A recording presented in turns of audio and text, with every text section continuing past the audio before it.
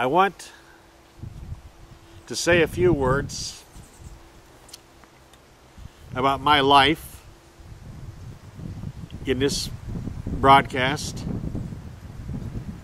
because I'm an old man who has endured alive after 8 strokes and numerous temporary ischemic attacks, TIAs as they're known, where strokes were reversed by great medical care at great universities in the Los Angeles area. But 8 strokes constitute a harbinger of death. And I may not get another opportunity to be able to speak to the people of this planet. For my work in cosmology, in electrical engineering, in atomic physics, will last as long as humans still inhabit the earth. And I want them to have some true facts about who I am. I was born in Opportunity, Washington on January 31, 1943. And I was 3 years old, the family moved to approximately 122-acre farm 10 miles up the Green River from Auburn, Washington, about 25 miles from the Mount Rainier, about 35 miles from Seattle, and 10 miles from Auburn, Washington, a small town. I grew up on this farm from the age of 3 until 18, and we had approximately 1/2 mile of the Green River running along one edge of our farm, the eastern edge. And so I had an idyllic place to grow up. And I know, in the course of nature and politics, that place where I grew up, now a county park, King County, Washington, will become a national monument. And I don't say that with any pride. I say it with a knowledge of how things work. Today, I might be the village idiot. I might be stark raving mad. I'll leave that for the viewers and history to judge. History won't judge me unless I'm telling the truth about my work. I know that for sure. But in 1950, I was tested for reading comprehension level, and I tested as having a college graduate's reading comprehension level. And in 1951, when I was in the 2nd grade at Auburn's George Washington Elementary School, I saw film over a period of many, many days. It was shown for about 15 minutes a day at lunchtime. And it was the day the earth stood still. That film, that viewing, is what started me on my quest to create spaceships by creating a method of powering spaceships when I was 7 years old. Actually 8 years old, I believe, because it was 1951 that film came out. In 1961, I graduated from Auburn High School and went to the University of Washington in Seattle. And I was enrolled there for 3 years. In 1964, I left there, just bored out of my mind at the speed of classes. I am at heart, and I always have been, an autodidact. I suffer classes badly. by the time that I was done with the first class on the first day, I had already read all of the course materials, and I used to have a photographic memory. The third stroke, which occurred about August 9th, 1996, took away my photographic memory and left me struggling to develop a merely photogenic memory. But that's life. And I've gotten part of my photographic memory back by a lot of hard work and a great deal of luck. And so I can sit here today and speak with a relative command of the English language. I totally lost my ability to read English on August 12th, 1996, with that stroke at the Bad Samaritan Hospital in Los Angeles, about half an hour after I'd been admitted. I had first gone there by cab at the direction of an eye doctor who knew that I'd had a stroke, and he wanted me not to drive, but he wanted me to catch a cab and go to the nearest general hospital, be examined in the emergency room, and have them call him. I did that as directed, but of course I went to the Good Samaritan Hospital, and I was at the triage point when the people decided that I was a drunk, I was high out of my mind, and so they had a policeman escort me outside the hospital and lock the door behind me. I was blind, but I felt my way around the building to the front again, got in to the building's front, to the triage area, and explained to them that I didn't know what was wrong with me, but I knew something was very wrong. That I was blind and something had happened to me, but I didn't know what. It turned out there was a woman doctor who was entering for her shift at that moment, saw me, and told me to come in, put me in a bed in the emergency room, hooked me up to all the equipment, and about 20 minutes later, I had my fourth stroke. But I've obviously lived. I have no complaints about it. But after 8 strokes now, several TIAs, I need to make some kind of recording to tell something about me that's from me, and it gives more than photographs and a couple of minor recordings that Albert Einstein was able to leave upon his death in 1955. And I only bring him up because my work has modified some of the work of an old English scholar who everyone's heard of, who came up with the law of gravity and many other brilliant scientific works.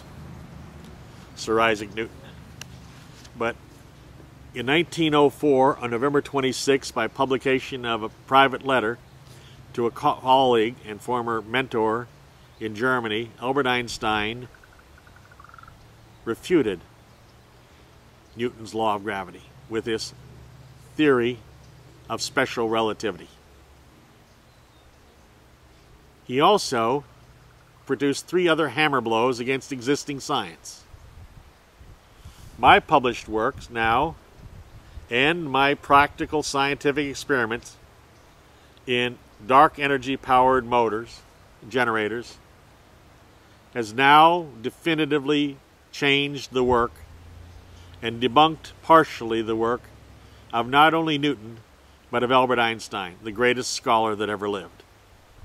I've simply tweaked the work of Einstein, who radically changed the work and added to the work of Sir Isaac Newton. But I have no apologies for being able to proclaim this as facts. I worked very, very hard, but I didn't create the fact that I had a 200 IQ as measured by my original test of IQ in the 10th grade by taking the Princeton Standard Test. I got every question right. I was proctor tested by a representative of the company running the testing and utilization of the Princeton Standard IQ test, and I didn't miss a question in the proctor test. One of their people in the room watching me throughout my test in the second case. I also got, in the Iowa Standard Test in the 3rd grade, a perfect score. I didn't miss a question. Stanford Binet test in the 7th grade, I did badly. I understand from memory that I only had 176. I took the ABC Standard Test of the United States Army. I scored a perfect test on that, 200 IQ. So what I knew I had talent when I was reading the newspapers, the Seattle Post-Intelligencer and the Seattle Times, when I was 3 years old in the farm, 10 miles up the river from Auburn, Washington. I knew when I was 7 years old and was tested for reading comprehension level as a college graduate that I was a genius. I was checking books out of the Auburn Public Library from the age of 4. And I worked very, very hard educating myself because I knew I had a responsibility to the world by the time I was 7 years old. And I knew what I wanted to do after watching The Day the Earth Stood Still.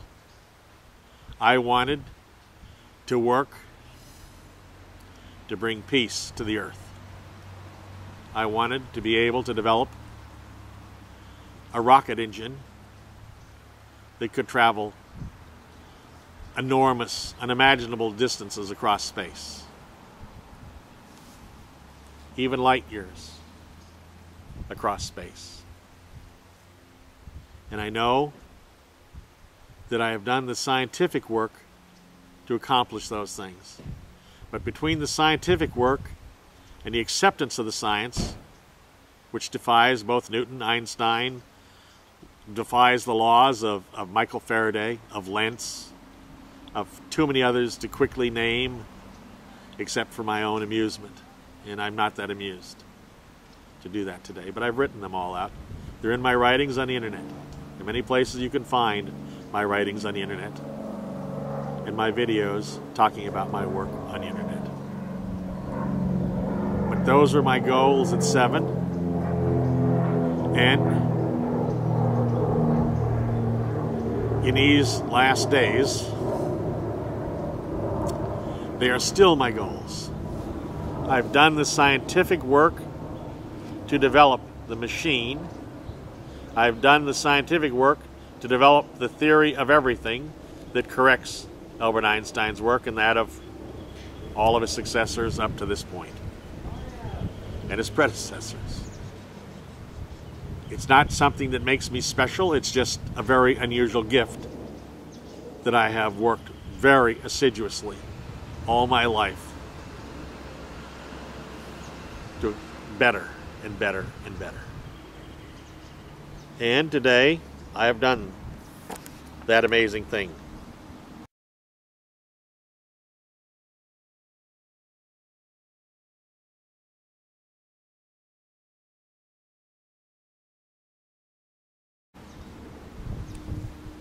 I started out after the 2nd grade to work in science in more profound ways. But I actually had my first scientific laboratory at 4 years of age. My own microscope, my own textbooks, etc. My own various things to teach me about science from a Chicago mail order source for high schools and college experiments in various sciences. And I don't know very much. It's impossible to. But I have some amazing skills, and I've accomplished now amazing work. The problem is, you can't just explain to the government that you've defied the work of Newton, Einstein, Lentz, Faraday, etc., etc., etc., and have them believe you. I've tried to explain my work to DARPA, the research agency within the Department of Defense of the United States.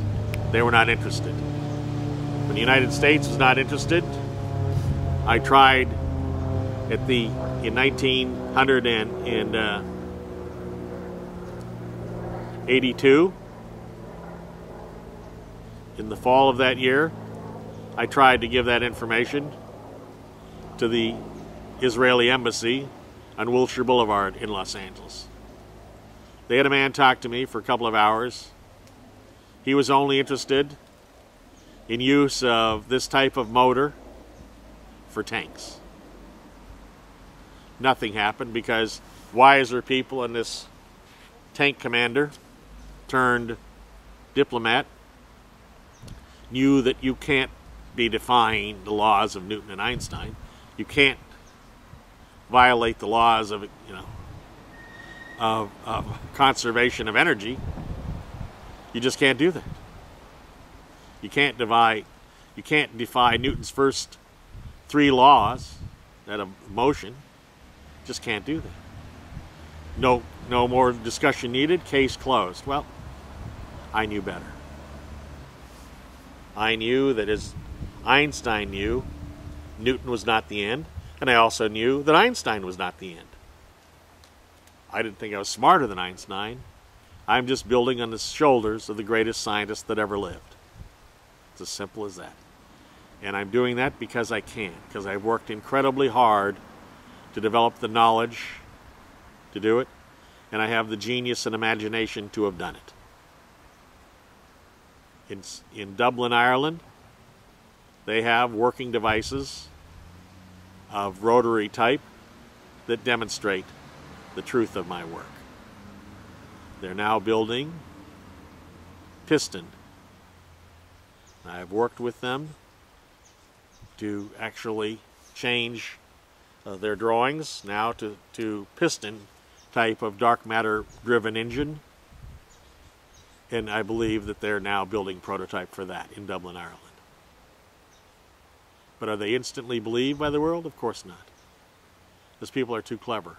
Once they find out that you violated the conservation of energy and matter, once you've defied the laws given to us by Albert Einstein and before him, Newton, Faraday, etc., etc., etc., you can't possibly be taken seriously. But I will be. And I only hope that I will be taken seriously while I'm still alive, because I have done an immense amount of work to provide working drawings, which I call design concept drawings, for dark matter energy powered motors that will be able to turn salt water into fresh water and can be used for pumping stations and pipelines to irrigate the 3.5 million square miles, for example, of the entire Sahara Desert, the Gobi Desert, the Kalahari Desert, our the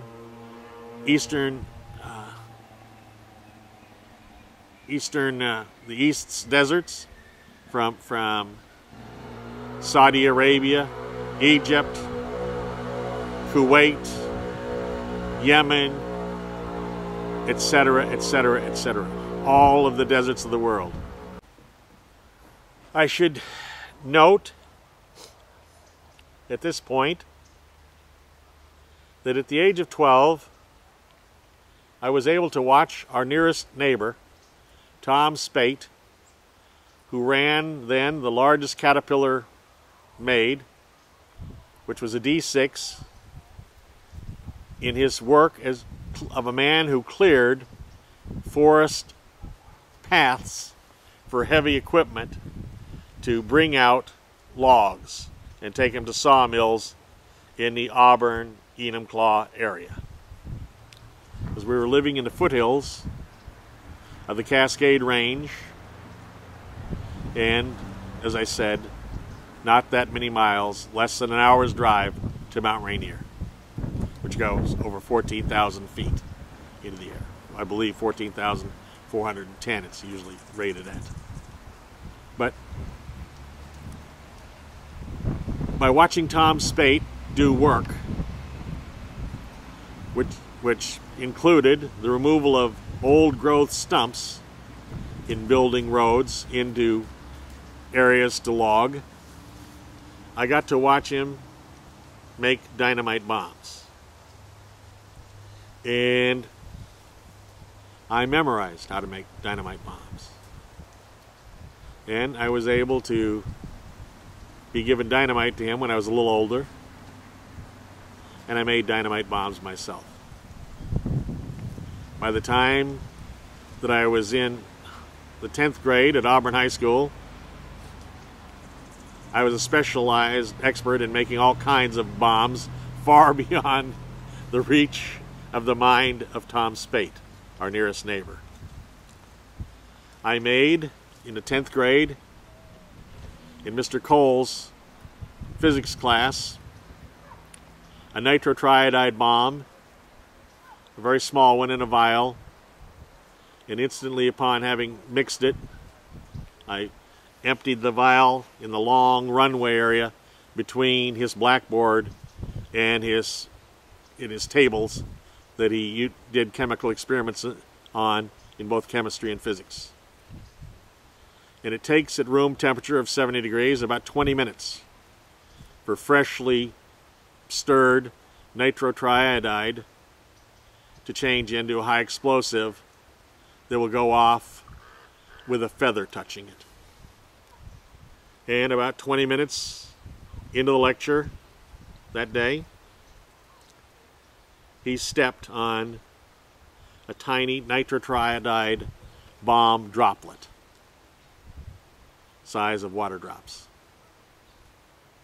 And it blew up under his foot and caused a small firecracker explosion. He immediately jumped. It caused a whole series of more nitrotriiodide tiny bomb explosions. He ran down the length of his area behind his workstation, screaming "fuck," which was a marvelous thing for us students who didn't get to hear that from teachers normally. And he was shocked beyond words until the explosions all ended, as all of them went off from his running around. And when he steadied himself, he had one word: Sanus. Yes, Mr. Coles. What did you do? Nothing, Mr. Coles. Well, he couldn't prove that I had made tiny bombs. He had no idea how to make tiny bombs out of nitrotriiodide. I was a specialist in making bombs of all kinds. I made, of course, nitroglycerin in small vials, just to amuse myself and to learn, educate myself how to do it. I made all kinds of bombs: high explosive, low explosive, and incendiary bombs. I used the incendiary bombs to help Tom Speight on odd occasions to make roads for logging companies, to blow up stumps. The way you do it, you drill a stump root system and you plant dynamite bombs using what is called blasting powder. That has a name. It's a 60% nitroglycerin. It's stumping powder. Excuse me, stumping powder. 60% nitroglycerin, and the rest diatomaceous earth, and a Black Beauty number 4, number 5 fuse, etc., and blasting cap, and so forth. The whole thing. And I won't go into exactly how to do it, but you then, with that blast, loosen the trees attachment to the soil around it and make it possible for DC6, the caterpillar number 6, with a chain and hook to shake it out of the ground. It loosen the soil's grip on it. You pull it out, drag it to an area, and then set fire to it with napalm, which he taught me how to make, with simple gasoline and detergent, which I won't go into, but detergent mixed together. And I learned how from him to make napalm. Well, that gave me an interest in an area of physics. And I studied the sun, of course, which until Einstein was thought by scientists to be made out of coal or some other fuel. Well, that of course turned out not to be true.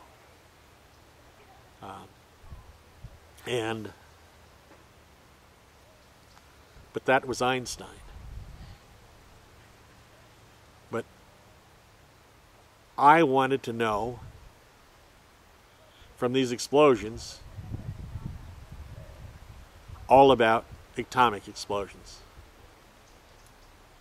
And at the age of 20, for example, I actually was able to talk to one of the world's greatest chemists, a man who held 2 Nobel Prizes, one for peace and one for his development of vaccine to stop polio, Dr. Linus Pauling. When he lectured at the University of Washington, he permitted me to talk with him for about 6 hours after he spoke. And he bought me dinner because he was dumb enough to think that I was quite bright. And I laid out my exact way, on crude drawings on napkins at the Hub, which is basically a dining and entertainment facility at the University of Washington for students and faculty. I laid out how to build an atomic bomb at the age of 20. And he agreed that I had it right. He was at least one person who was impressed by my cleverness. But it wasn't until my experiments with magnets, just plain permanent magnets, bought in regular stores, that I knew as a child that something was wrong with our knowledge and our appreciation of permanent magnetism. In a textbook that I have in my home that was jointly written, it was a college textbook in physics, jointly written by a Nobel Prize winner in physics, it says this about magnetic energy. It says, magnetism, and I quote, magnetism is an energy of a unique kind, close quote. Nothing more. No other elaboration. The Nobel Prize winning author had no clue. I wanted to know everything about magnetism that was permanent. A man named Werner Heisenberg, who ended his active career in physics developing an atomic bomb weapon for Germany, and was at the end of the war captured and questioned by American forces and British forces. He had studied magnetism and he had written on it, but he didn't understand magnetism, and I knew that from his writings. So I wanted to find out about it.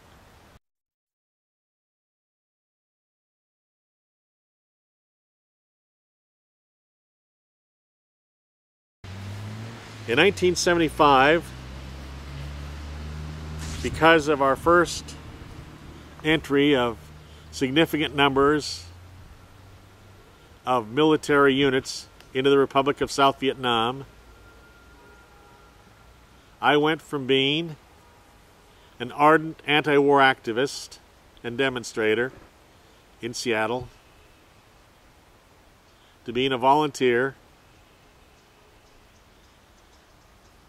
And I volunteered for the United States Army, even though I had been a very, very ardent anti-war advocate. But I knew that if my country went to war, it was my job to go to war. Simply because I knew I was a genius, I knew I had amazing skills with weapons, and I had studied an amazing amount of military history from the great battles of all over the world, from earliest historical sources to the present. I knew that I could save American lives if I were in a position of command in a war. And so I volunteered for the draft in 1975, and they swore me in Seattle, and I took an oath to protect, serve, etc., the Constitution of the United States. And unlike many of the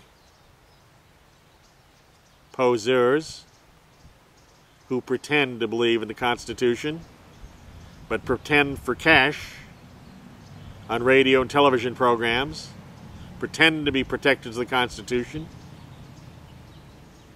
I took that oath seriously then, and I do to this very moment. And so, when I volunteered for the United States Army, they accepted. I was sworn in Seattle, and I flew to Fort Ord in Northern California for basic training. And there, in basic training in Fort Ord, I became an American soldier. And at the end of my training, in basic training at Fort Ord, unlike all of the others in my training company, I was given no advanced training. I was given an assignment to report after taking a vacation at home. I was to fly from Seattle to Fort Richardson in Anchorage, Alaska, with no assignment except for overseas transportation. And that was it. And I thought that as an incredibly bright person, they should train me for war. And there I was, checking in at Fort Richardson, and when I did check in, I noticed that the person who was checking me in went to another person, and a phone call was made, and there was an Army captain on the phone at my end at Fort Richardson who was talking to someone elsewhere and constantly saying, "Sir, yes sir, yes sir, etc. sir." And I knew from the protocol that I observed in basic training that that meant there was somebody at least a couple of grades higher than that captain. So I thought, well, maybe I'm going to work for a very senior officer here, because they figured out how clever I am. So I said, okay. And what happened was I was given another airline ticket to go to Fairbanks, Alaska. And I reported in to headquarters company in Fairbanks, Alaska in the latter part of 1965. And there was no assignment. I was just assigned to headquarters in the Transient Bay. And I waited there for 14 days, doing nothing. And then a man came in the door of the Transient Bay, and he looked at my disheveled state and said, "Are you David Sanis?" And I said, yes, sir, immediately. Even though he was just simply dressed in exterior Parker clothes, in moon boots, I just said, yes, sir. He said, come with me. I was then taken to a place where I was confronted with a lone building, one story, with no windows and one door in the middle of nowhere in the snow. Surrounded by a fence, it said, and I recall that fence very early, 1947 Walter S. McCarran Act. No admittance. Use of deadly force authorized. No admittance, no trespassing, etc. Again and again repeated around the perimeter of this fence, which is around a lone building without windows but in one door. And this man, Sergeant Ware, Army Sergeant that he was, led me near to the only door, told me to stand back, and he then dialed his way into the building through this huge steel bank vault door. And I went in, we went into a hallway. There were two more doors, both bank vault doors. The second one, he told me to stand back, dialed his way into the second bank vault door, into an anteroom that had a low privacy screen if you're sitting at a table there or sitting at a desk there. But over it you could see another bank vault door, and he told me to wait in there, not move, as he went through this folding gate and opened a third bank vault door. And a man came back with him through that door seconds later. His name was Mr. Norris, Chief Warrant Officer for Norris, Army. He came back and said, Sergeant Ware, take that man back to the barracks and get him into proper uniform. Get him shaved and get him a haircut. And bring him back. And I went from thinking that I was being called in for questioning because as a student at the University of Washington, I'd gone to every kind of bizarre meeting you could. I'd been to Anti-Vivisectionist League meetings. I'd become a member of the International Flat Earth Research Society out of Dover, England. I had taken courses to become a miracle working minister from A. Allen's Miracle Valley Bible Institute in Miracle Valley, Arizona, and had graduated in health, healing, and holiness as an ordained Pentecostal minister, empowered in the words of Matthew chapter 10, verse 8, to heal the sick, to cleanse the leper, to raise the dead, and to cast out demons. Freely receive, freely give. And I had gone to every kind of political meeting, from the American Communist Party to various socialist meetings, to various evangelical insane meetings of the radical right, and had publicly discomfited some of the great preachers from the John Birch Society, for example, and in the great right-wing organizations then thriving in the United States, just as we were getting into problems in Southeast Asia again. And those were the Christian Crusade, the Christian Anti-Communist Crusade. And there I was challenged at the Christian Crusade meetings, and for example, by the founder of that group, in a crowd of about 1,500 people at the Eagles Auditorium in Seattle, and was asked if I wanted to contribute in a mocking way, since I had mockingly interrupted the founder of the organization. And I answered that I wanted them to contribute money to another cause that was not to their liking. And I had many hundreds of people start en masse toward me to do me serious or deadly bodily harm. I was a troublemaker, what can I say?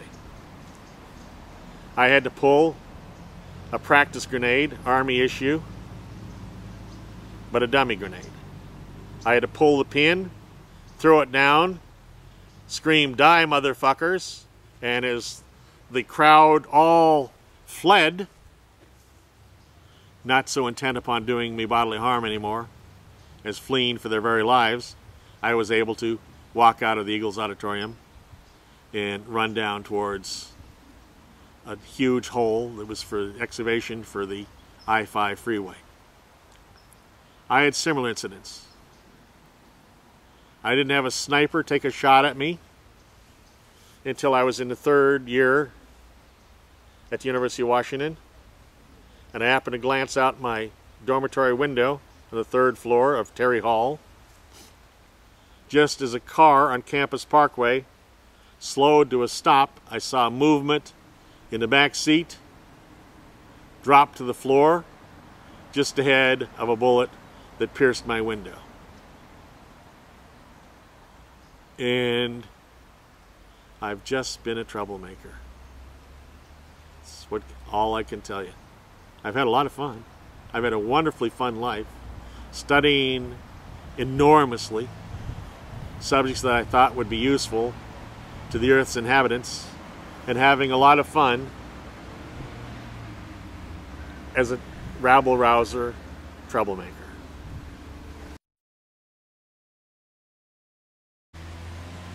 Just another troublemaker is all I can say. I want to live long enough to be able to bring this into fruition, and then I can die. I'll be happy with that. I'll be happy if I die today. But I want to get out at least some information about who I really am, because people would rather believe insanities peddled by people without knowledge of things without parallel and believe that than they would facts from a man sitting here in the Griffith Park below my favorite place, Griffith Observatory. If I could walk better, I'd be there tomorrow. But I'm here today because I have limited mobility. Now, why do I have limited mobility? That's the third area I want to talk about.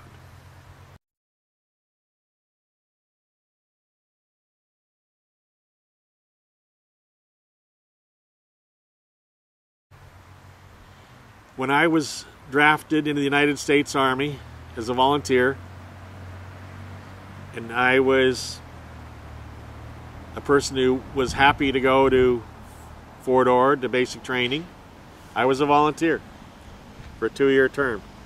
I volunteered for the draft in 1965.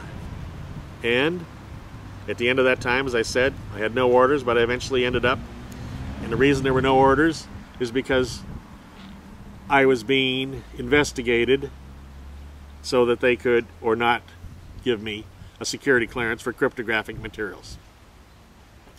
Because they had already planned that if I passed the security examination, I would become a member of the National Security Agency, who would be a counterintelligence agent, one whose job was to protect cryptographic equipment, cryptographic codes, and the loyalty of the men operating our codes and the code machines. And that worked out. At Fort Wainwright, I was drafted into when I came back in proper uniform and shaven and cleaned up with a haircut, I came back and to Mr. Norris, inside the vault, inside a vault, inside a vault, and found I'd been drafted into the National Security Agency. And I was there for counterintelligence and protection of codes, code equipment, and the loyalty of the men that operated that equipment and their safety.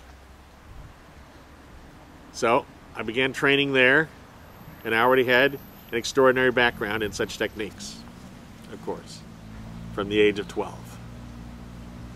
I'd been a hunter, a fisherman.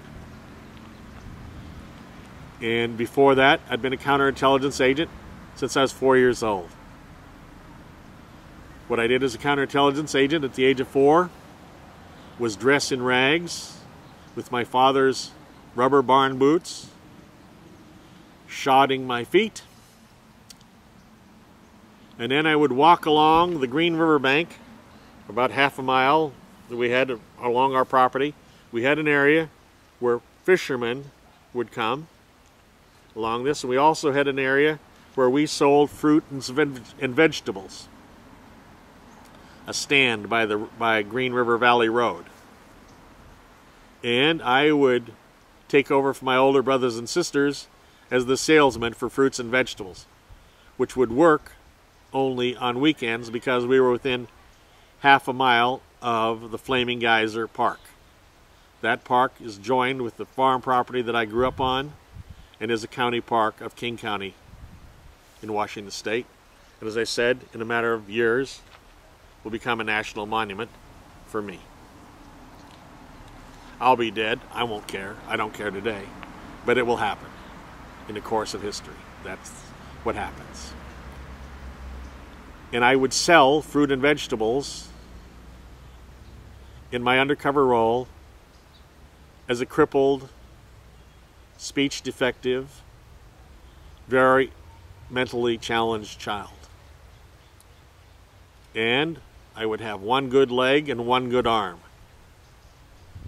And I would walk back and forth in front of our vegetable and fruit stand as people were headed on weekends and holidays to the Flaming Geyser Park to picnic and fish and recreate. And they would see me, though.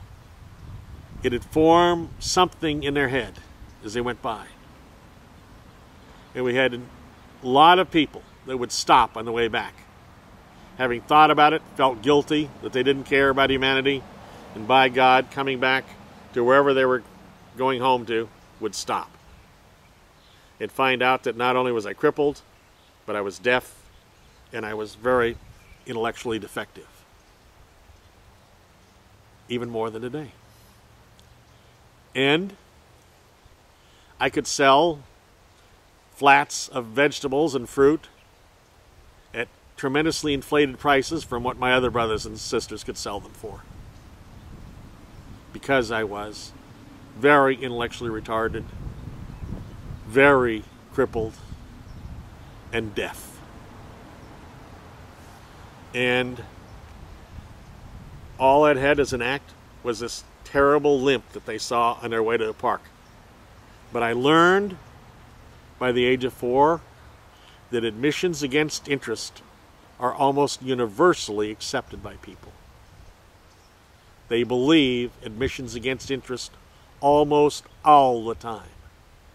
And if someone is acting very intellectually challenged, deaf, crippled, dressed in rags, they believe all of it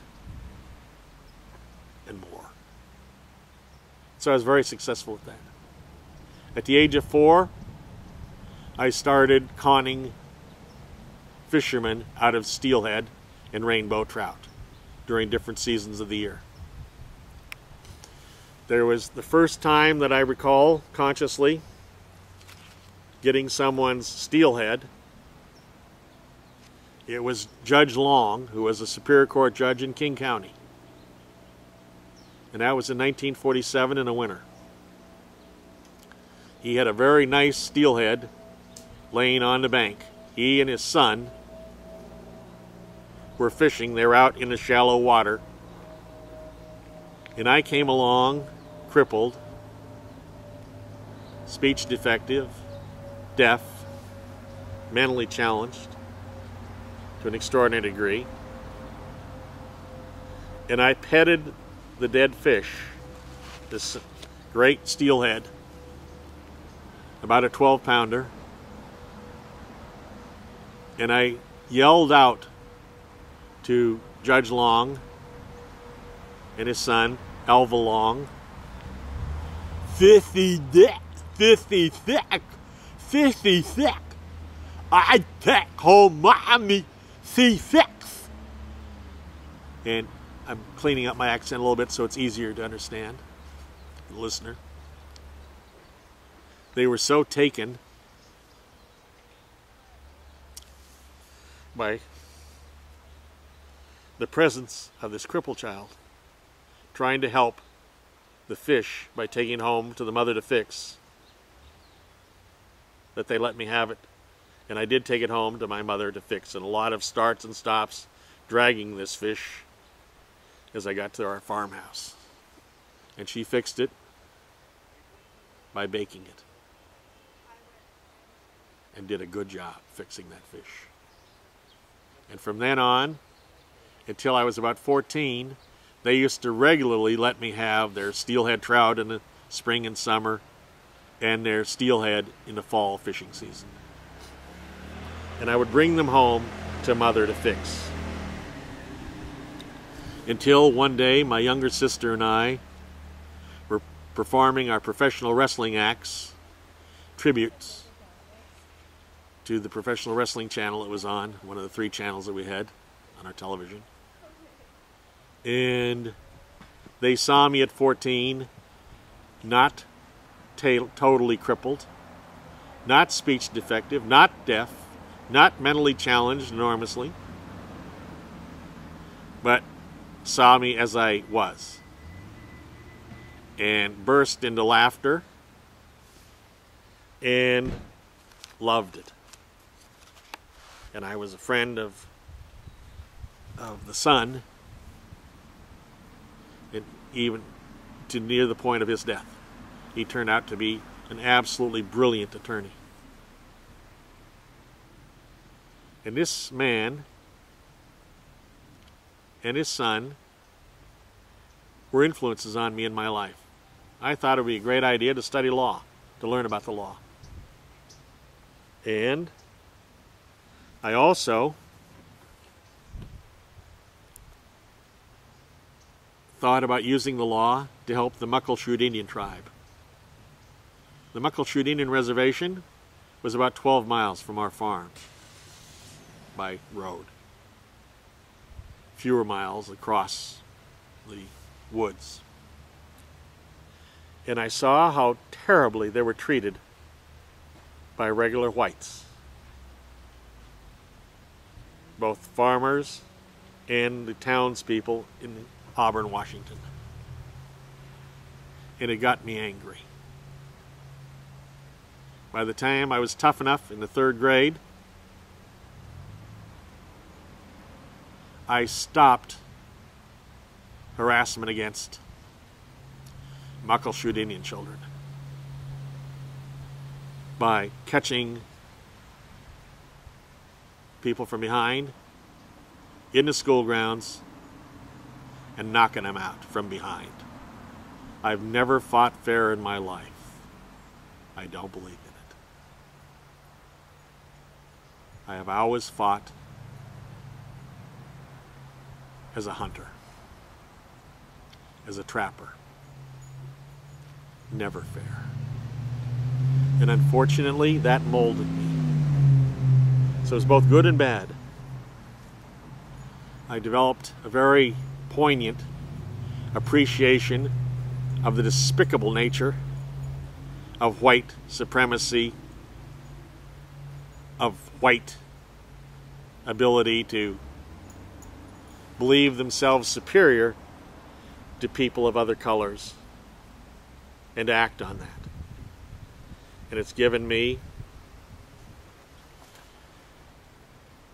a huge part of my personality in my life. In Vietnam, I saw black soldiers racially discriminate against Vietnamese citizens.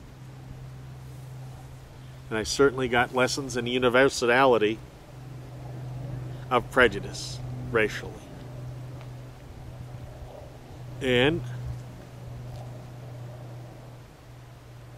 I also saw at the University of Washington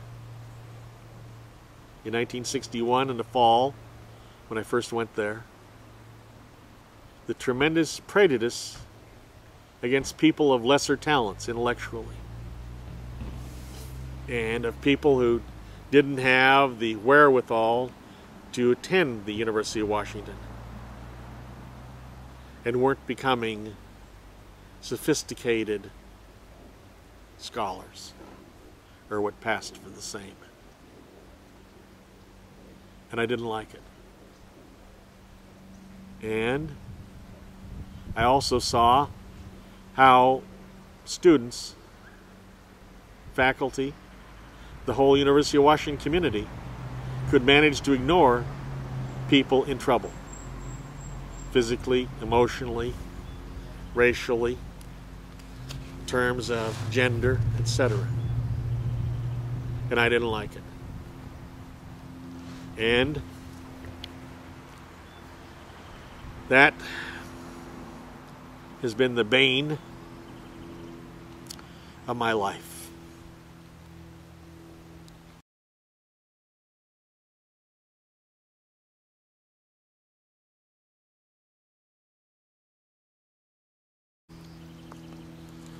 It started out within 2 or 3 days of my coming to the University of Washington in August of 1961. I saw a woman in trouble. I could tell she was in trouble. She was standing near a bridge on Interstate Highway 5 near the dormitory Terry and Lander Halls, which I lived in Terry Hall. And it struck me she was standing by the rail too long. So I got my shoes on, my tennis shoes, and I ran to the bridge and talked to her. And she was extremely depressed. And so I brought her back to the dormitory and went upstairs, gathered all my change in a bag, and I took her downtown by bus, number 7, to a very elegant restaurant on the waterfront next to the ferry terminal. And it was a Tahitian-style restaurant on a pier. And I took her there, bought her a great steak dinner, and I had water. They didn't have money for both of us. And using all of my change, just about, for the dinner and the rest for a tip, at this place that was called the Polynesian. And then talking to her on the way back to the campus area, and by continuing contact with her, I was able to help her change her life. And as I said, that's been the bane of my existence. Since August 61 to date, I have spent over $9 million that I have earned in my careers on helping people with problems with alcohol, addictive drugs, and or mental impairment, and or personality problems. For example, for 12 years between 1970 and 1982, I visited the state of Washington's only prison for women. It is at Purdy, P-U-R-D-Y, Washington, and I was there every weekend for the full day, either Saturday or Sunday or holiday day. And I counseled women in the only penitentiary for women at that time in the state of Washington.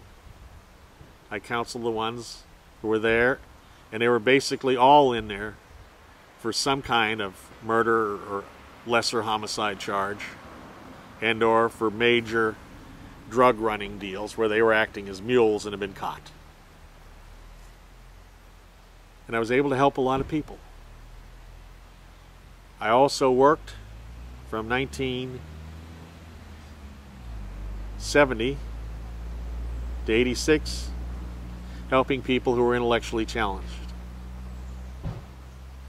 on a regular basis, on a daily basis. And that cost a lot of money, although less than the prisoners. But the biggest cause that I've had is trying to help alcoholics and addicts. I've spent, as I said, a fortune together with all these works. It's been a part of my day every day, virtually, since August 1996. Excuse me, since August 1961. As I said, I have anomalies in my memory because of a hit on my hippocampus, which happened on August 12th, 1996, from a stroke that affected my hippocampus and created a little electrical storm there, and I lost my photographic memory. And I'm struggling to regain at least a photogenic memory. With some photographic memory I now have restored. But I have worked with alcoholics, addicts, and all these people.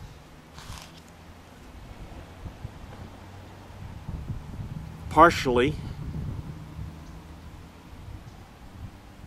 just because I saw it was there in August of 1961 when I came to the University of Washington, within 2 days of being there. And then that leads into the other part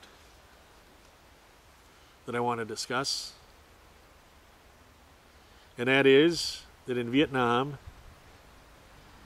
as an agent of the National Security Agency, within a few days of arrival, I met a man named Mr. Antuna, who was drafted in the first days of World War II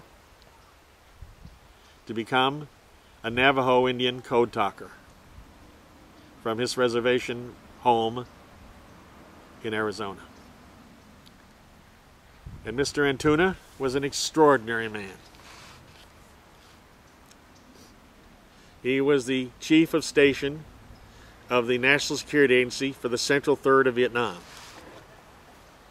And when we met, me being a few days into Vietnam service, it was his first day. He had landed in Saigon, taken a plane to Quinh Nhon in the middle of the country where I was.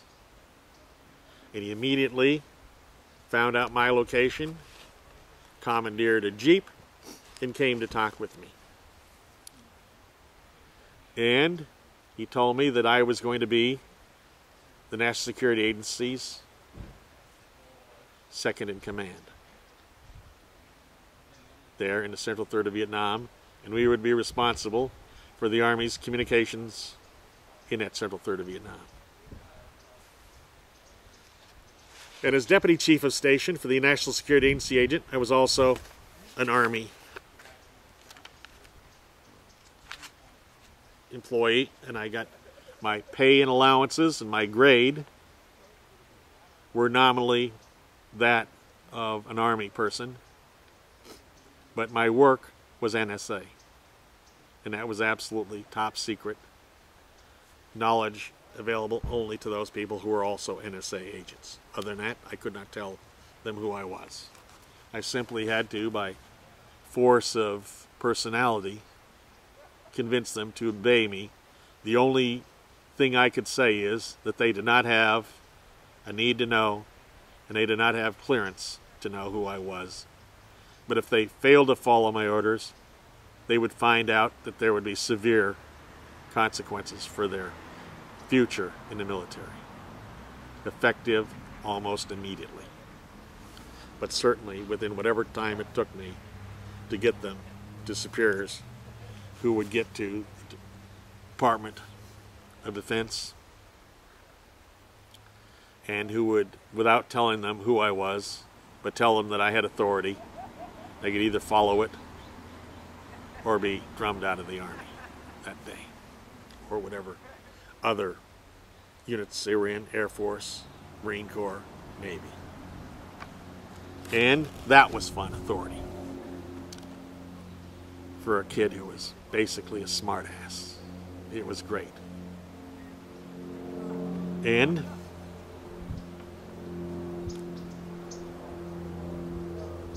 that job was wonderful. I was able to save a lot of American lives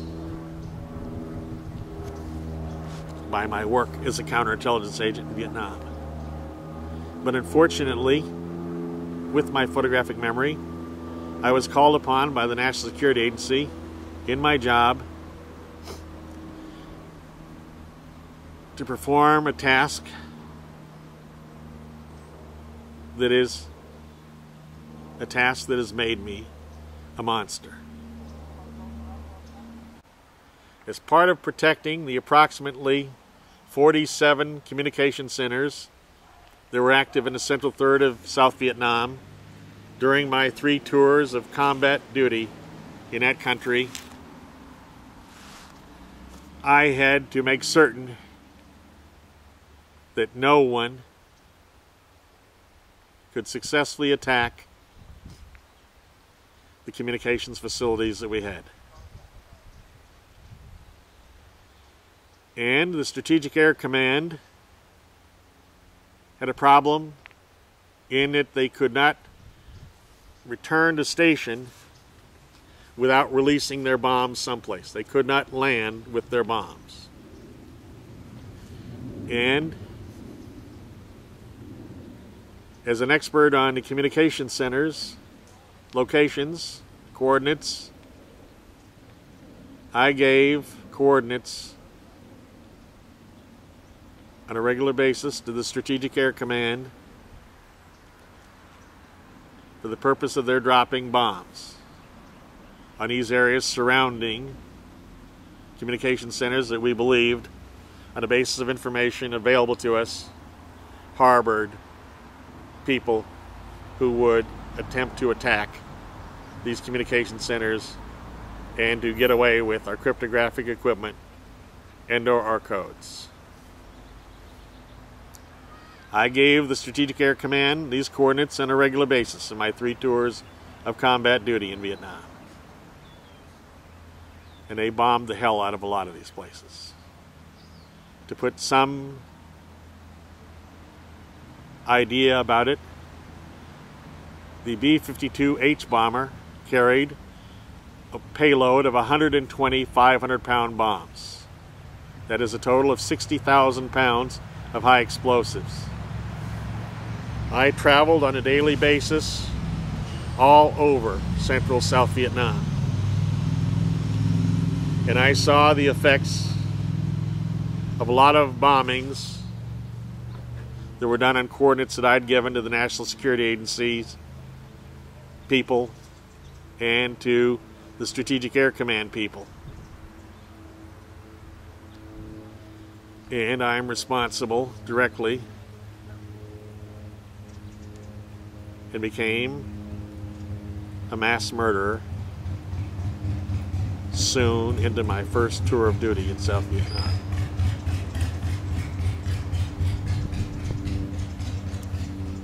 That changed me. Mainly my life has been devoted to helping children of addicts and alcoholics since I came back to Vietnam, to somehow perform an impossible task of redeeming the lives of children who would otherwise have been put at risk by others than me at war. And that's what I've devoted myself to. Except for living with 2 wives since I came back from Vietnam in February 4th, 1968. Except for living with 2 wives, I have lived in extreme simplicity and poverty by my own desires and given away almost all of the money that I've made, literally. Total over 9 million so far. But the good news is that it also made me study science again, to try and fulfill my dream from the 2nd grade of building amazing new sources of power and energy, since our fossil fuels are running out, since other fuels are extraordinarily expensive to use on the scales that humans need fuel. I have now developed inexhaustible fuel that will last as long as our planet lasts, which should be several billion years, and as long as humans live on it.